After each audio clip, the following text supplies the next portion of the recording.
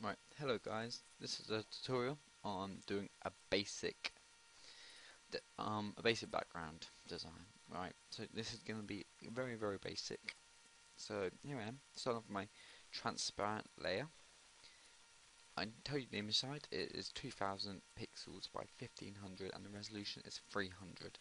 So I've made a really top-notch resolution. So first thing I'm going to do is fill it all in with pink.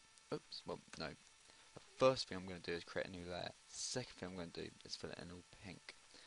Alright, so then I'm going to go straight into my blending options and stick a gradient overlay on it.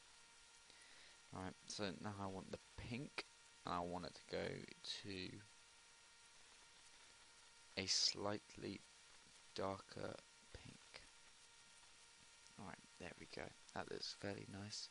So what I did there was I used the Eyedropper Tool, which basically comes up automatically whenever you're doing color selection. So as you can see, I've opened the color palette by double clicking here and it's brought up this color selection. So then I used that, which eyedropped me to exactly this color that was on there. That was the start of my background, and I pretty much just made it a bit darker. So you can kind of see that it is blending here. So the next thing I'm going to do is just add some brushes to it. So I'll create a new layer, set my color to white, use my brush tool, and I will use some abstract brushes, I think.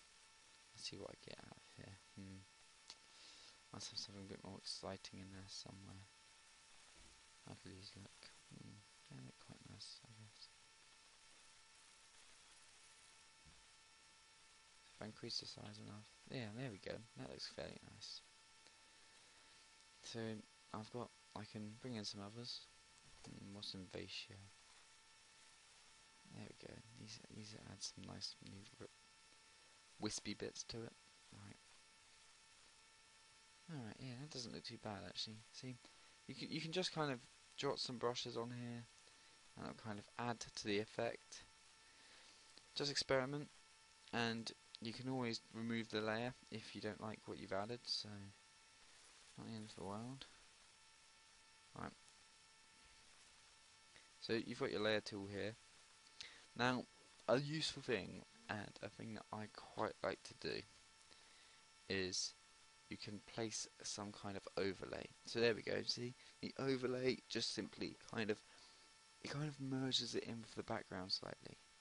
So as you can see here, it's merged it in to the background and kind of added a bit of a pink tone to it. Essentially, it's basically gone see-through, but because of the white, it's gone slightly differently. So some quite nice things can be done with these, to be honest. Well, see, exactly, multiply done absolutely nothing, but sometimes it will. It just depends on the circumstance. So I can duplicate that, have another overlay, and I can change this to maybe a vivid light or a pin light. Difference. See, it will all create something a bit different, but I think I'll stick with my. Oops, I didn't mean to do that. I think I will stick with my overlay there.